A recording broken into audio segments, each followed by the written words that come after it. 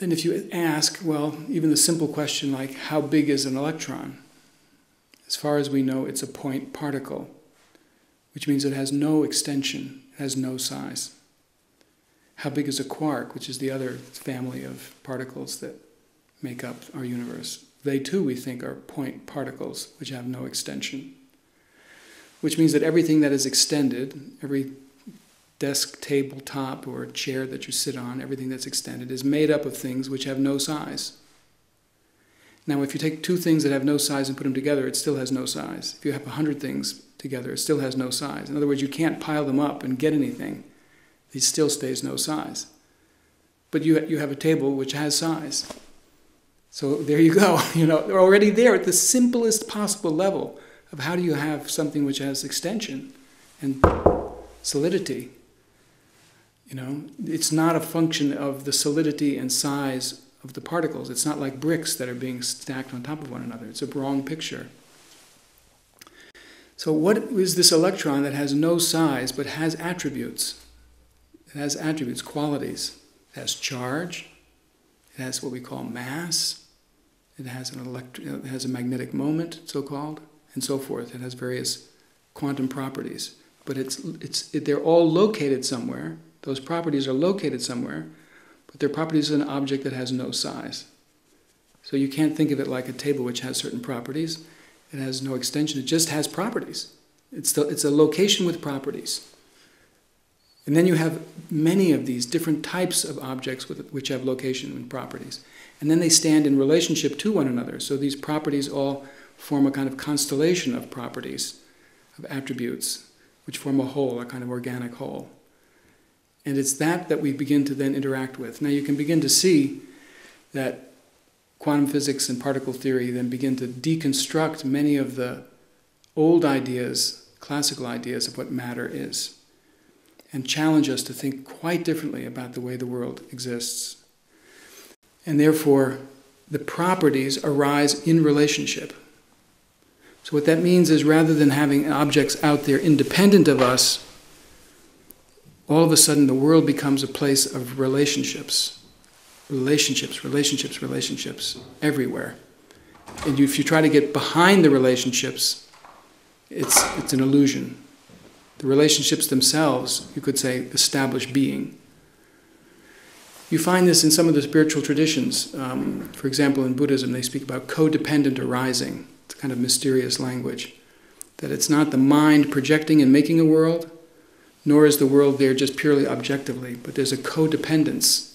And in that codependence, there's an arising of the phenomenal world.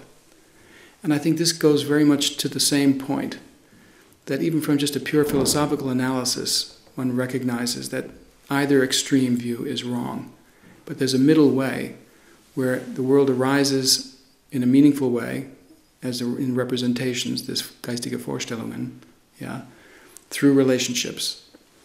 So sometimes it's called a relational ontology, that there's the way in which the world exists is through relationships. But those relationships are meaningful relationships, therefore sometimes it's said information, right? So it's a world of attributes and locations. You could say it's information, and that's what we should be satisfied with and not look for a matter, something solid behind that information. But we need to stand in a relationship to that information. That's the only way the information arises.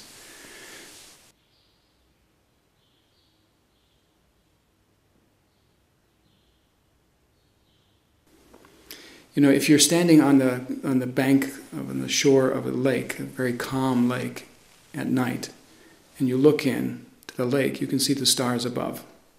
You're not looking at the stars, but you're looking into the lake. And I think oftentimes the formulas and equations and experiments of modern physics, which are complex and abstract and beautiful in their own way, are a kind of reflection of the cosmos, in the lake, if you will. So you're looking down, you're looking into matter, and even through matter into subatomic matter, right? And you're going to see something fabulous because the whole world is of one piece, but you're seeing it in a particular domain. You're seeing it in the submaterial domain. So the formulas of quantum physics, for example, the theory of entanglement, as it's called, where a new kind of quantum holism appears, this is fabulous. It tells us very precisely, with mathematical precision, what it means to be holistically connected. It's not a fuzzy it's not a fuzzy feeling. I'm holistically connected. It's nothing New Age. It's scientifically, experimentally verified. You can make machines out of this now, quantum computers. You can develop a whole new technology on a brand new state of matter, this entangled. So it's a fabulous development. It's mathematical and abstract, and yet it speaks about holism.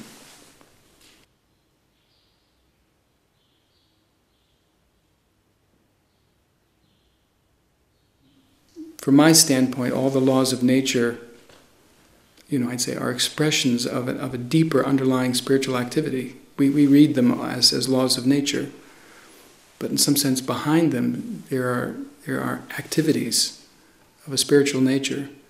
The very matter we're sitting on is a kind of sacrifice, if you will, that we can stand or sit in the space in which we are.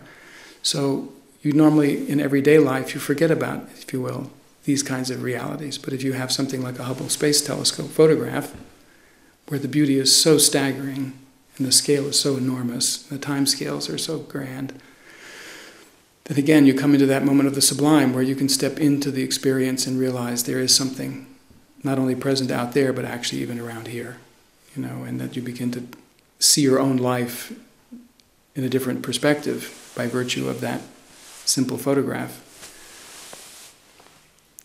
Yeah, it is like a work of art, but the work of art is now one that's given by nature. And you sense that maybe there's even the hand of the master painter, so to speak, still present there, which is in some sense another way of speaking about this activity that is beneath and within everything that's around us, including our own physical form.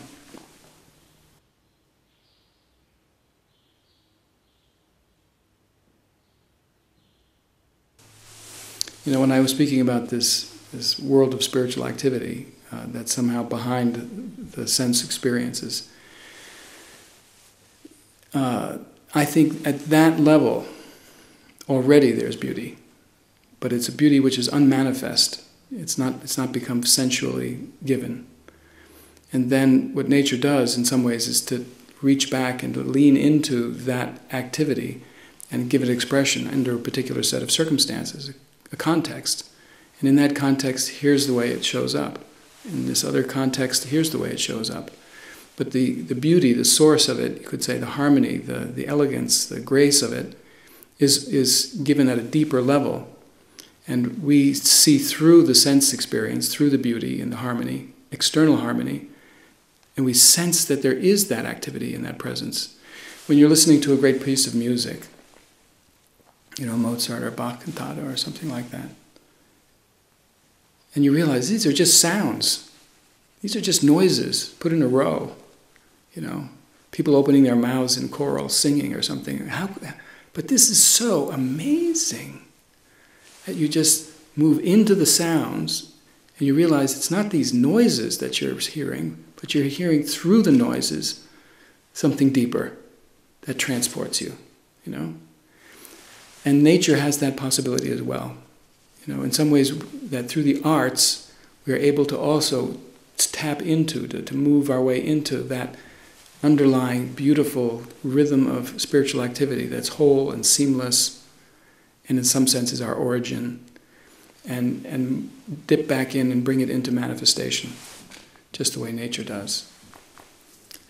So yeah, nature's in that sense an artist, as Goethe said. There's a great self-similarity. And as we become more and more people on the planet, from 6 to 7 billion people to 9 billion people, whatever it is, and there's less and less nature, then we have even more and more of a responsibility to do just that, to move back into those artistic sources such that we can nourish each other and inspire each other, even in the absence, very often in an urban environment, of the natural beauties that are around us. It gets harder and harder to see the sky. It gets harder and harder to find a forest that isn't just a row of crops, of trees, but has the actual order of the ecosystem still alive in it. And who knows how long we'll have them. So, but the arts we can always manage. We can do the arts. And if we do them authentically, I think they can nourish us in the same way that nature can.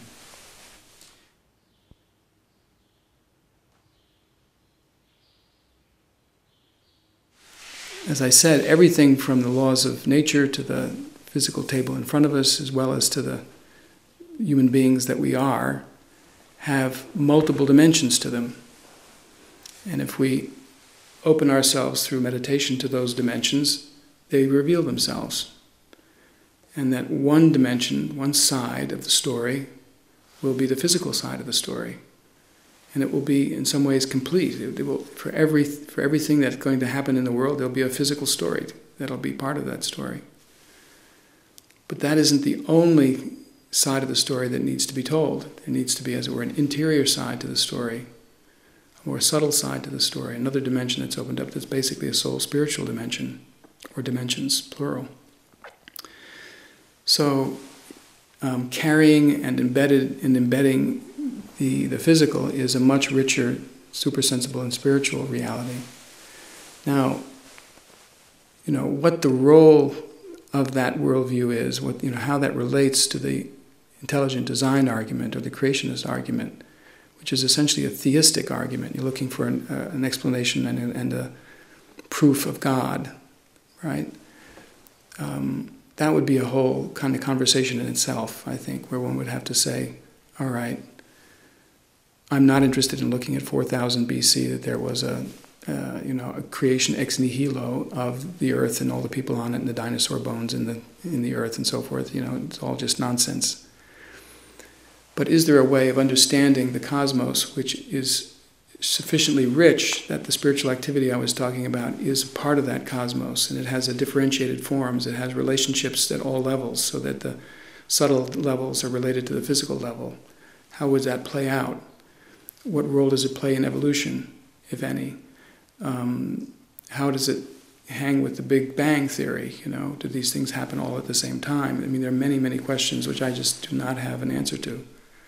So while I reject the creationist viewpoint, I also reject a completely reductive materialistic viewpoint as too simple, and that we should really be open to an experientially based and cognitively oriented spirituality that has this multiple dimension to it.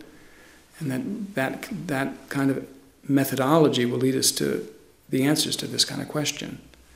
Mm-hmm. So again, the two faith traditions, you could say science as a faith tradition and religion as a faith tradition, they're the two poles. They're going to be at battle on this issue. And I think the resolution is not going to be by some kind of just simple compromise between the two. It's going to be by bringing in a whole new element, which I think is this experiential element of spiritual practice and a new kind of thinking that's suited to that experience. And I think if you look at the Waldorf school movement as an example of one of the fruits of bringing these two together, it's not so much that we get a new kind of automobile, a new technology in that sense, but we get a new human technology, a way of educating, a way of doing medicine, a way of doing agriculture, a way of doing the arts. These are our human expressions, and they're profoundly enriched by the union or connection between science and spirituality. So, in some ways, I think our future depends upon this connection. If the problems we're meeting, are coming, whether it's from global warming and climate change or the energy issues and so forth, there are lots of bad solutions to these problems, that are inhuman. Technically, they're possible, but they're inhuman. But if we have the full dimensionality of the human being in mind and we know both sides of our own nature, then we'll recognize the poor solutions from the genuine solutions, which enhance our humanity and benefit the planet, right?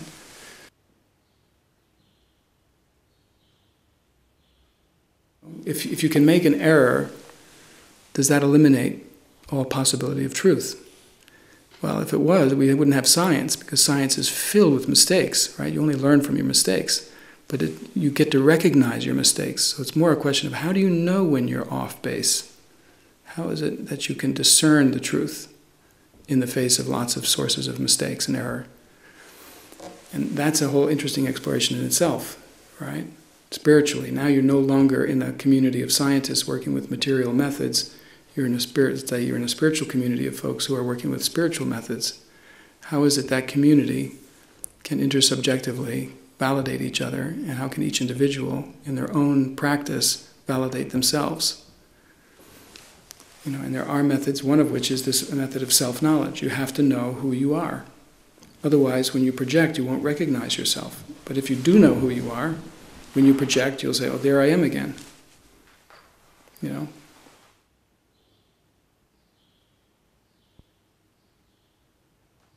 I like the word delicate empiricism because it contrasts with the Baconian empiricism is the key for Goethe. He knew Bacon. Bacon was you might say, a more forceful empiricist, you know, pressing nature to give her secrets. Goethe was looking for a gentle empiricism, which was delicate in its character. Zarte Empirie. He says there's a delicate empiricism that makes itself utterly identical with the object, thereby becoming true theory. That's the line. So it's a participatory empiricism, which again goes against the normal science, which wants to stand back and be an onlooker. If you're going to come close to the natural world, if you're going to participate in it, if you're going to connect to it, then you do need to be gentle. Otherwise you will project, otherwise you will disturb. So you need to slow down, calm down, become self-knowledgeable, in order that when you step towards the object to be known and unite yourself with it, you don't dismantle it and destroy it. And then you become true theory by that participation. To me means that you see your way into that which is to be known. You don't reason your way analytically in, but theory in the sense of the Greek word, which means to behold. So one beholds the truth, if you will. One beholds the insight.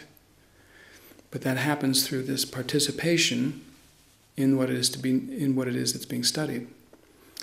And there's a sort of theory of change, personal growth and transformation there, where one, through participation and openness to transformation, creates organs of a new sort for perceiving. Jeder Gegenstand wohl beschaut schließt ein neues Organ in uns auf. You know, every object well contemplated opens an organ in us, a new organ in us. That's a whole theory of cognition there. So you give your attention, this again is a meditative kind of act, you give your attention to something, you sustain that attention, and it works back on you, informs you. Then you give your attention again in a new way, because now you have this new capacity, and it informs you again. So there's this cycle of development that takes place.